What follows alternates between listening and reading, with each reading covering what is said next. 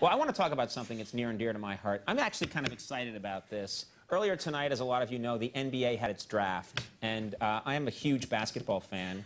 Every year, I watch the draft on TV. A lot of people do. I never miss it. I always watch the draft. This year, it was even better. Listen up. I was invited to go watch the draft live. A friend of mine got me in to see the draft, and I live for this. So I went, just before the show, a couple hours before we do the show, I went to see the draft. Folks, I don't know how this happened, okay? I guess I got swept up in sort of the feeding frenzy. I was seeing all these amazing players getting snatched up for different teams. I got really excited. I sort of got a little out of control. And somehow I drafted a basketball player. I did. I wasn't thinking clearly. I didn't even know I'd be allowed to do that, but I got really excited. And I drafted a basketball player. Actually, here's footage from the press conference. His name is Andre Frank. He's a 7'1" center out of Texas A&M, where he averaged 27 points a game and led the Big 12 in rebounds and block shots. He's a 3-time All-American. When I heard those stats, I was like, I cannot pass up this opportunity. I heard those stats, and I was going crazy. And I drafted him. I signed him for 6 years at $5 million a year. I don't know where the money's coming from. I don't have that kind of coin. That's another call. I have to make a call to NBC because they're going to have to pay for this. But I was so excited about the whole thing. I don't know exactly what we're going to... But let's bring him out here right now. Ladies and gentlemen, please welcome the newest member of Late Night's team, Andre Frank. Let's get him out here.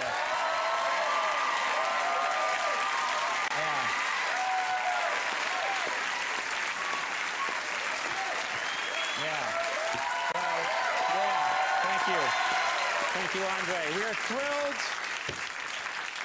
thrilled to have you here as part of our show. You're worth every penny of the money I'm going to get out of NBC to pay for this. It's great to have you here. Cool. Yeah. And I just can't wait to see what you can do for us. Okay. Yeah. Because I got to tell you, I don't really know how we're going to use you here. You know, we do a talk show, and you're a great athlete. You're amazing. I just don't know, but I thought maybe you could just hang out for a while, and maybe we'll figure out some way to use you here on the show, and you can start earning that $5 million a year. Sound good to you? All right. All right, Andre Frank, everybody.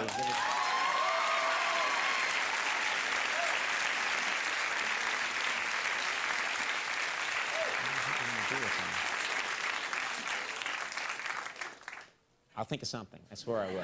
Just stay cool. Okay. Well, folks, I wanted to talk about something tonight that is really exciting, and that's the post office.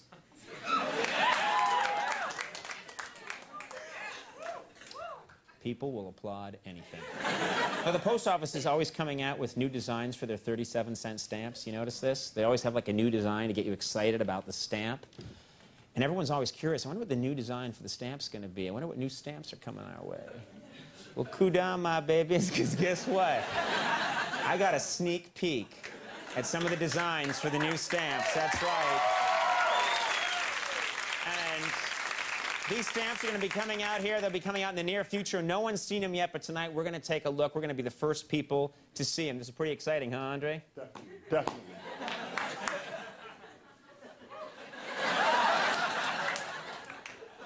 Okay, well, that was good. He helped kind of get people excited about it, so that's good. That helped. Okay, good. Okay, first up, these are new stamps. These are some of the new stamp designs you're going to see. First up, check this out. It's the George Bush's Other Words for Evildoers series. George Bush's Other Words for Evildoers series. That's right. There's Wicked Wagers right there. Badness Makers right there. Goodness Stompers. And the most feared one of all, Spelling Checkers right there.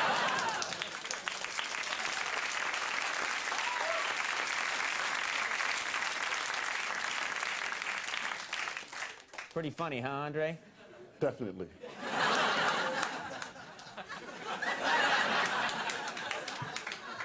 "7'1", amazing in the post position.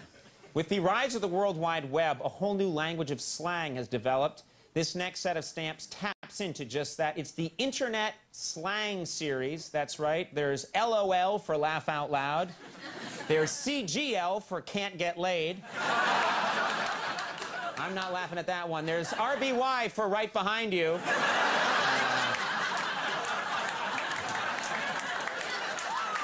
then, yeah. And then my favorite, IOF for I'm on fire, right there. A fun thing to send people. Okay, up next, it's the Styles of Houses That Billy Joel Has Crashed Into series.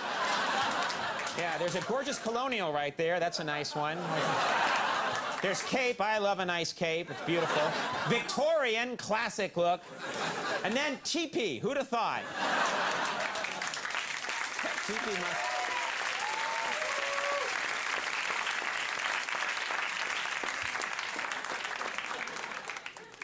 All right, he's whipping up the crowd. That's good. All right. $5 million a year. All right, these next stamps highlight the vulnerable side of some of the cinema's scariest characters. Yeah, it's the classic movie monsters being scared series.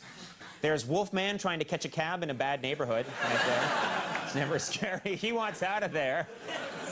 There's Dracula being asked to give the toast at a wedding. He's not... There's the Mummy doing open mic stand-up. And then there's Godzilla finding his girlfriend's home pregnancy test.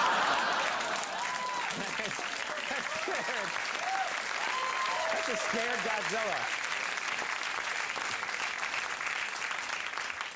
All right, these next stamps combine some of America's biggest stars with one of France's biggest movie stars. It's the Gerard Depardieu's nose on Other Celebrities series. Right? There's Brad Pitt with Gerard Depardieu's nose. There's Marilyn Monroe with Gerard Depardieu's nose. There's Snoop Dogg with Gerard Depardieu's nose. And Barbra Streisand with Gerard Depardieu's nose right there. Actually, we didn't alter that one.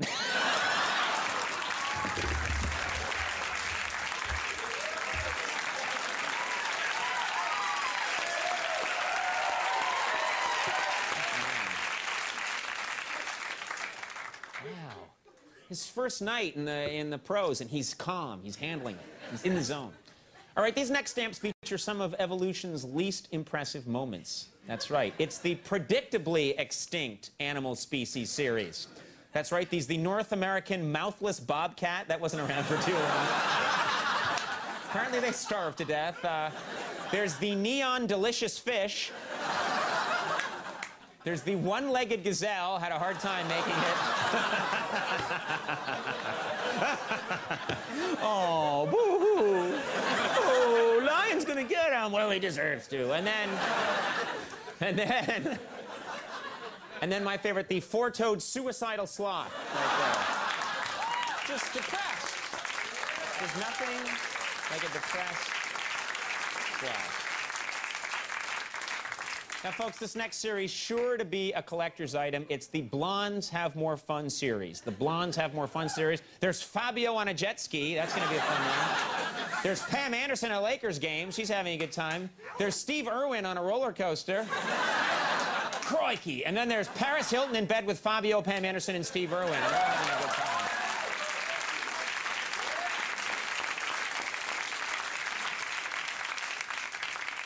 And finally, I like this. I think this is a sweet series. It's a nice one to end on. It's the Grizzly Bear Fantasy series. The Grizzly Bear Fantasy series. There's Taking a Bath in Honey right there. There's Finding a 500-pound salmon. There's Meeting a Camper with a Please Maul Me t-shirt. And then every Grizzlies fantasy winning American Idol.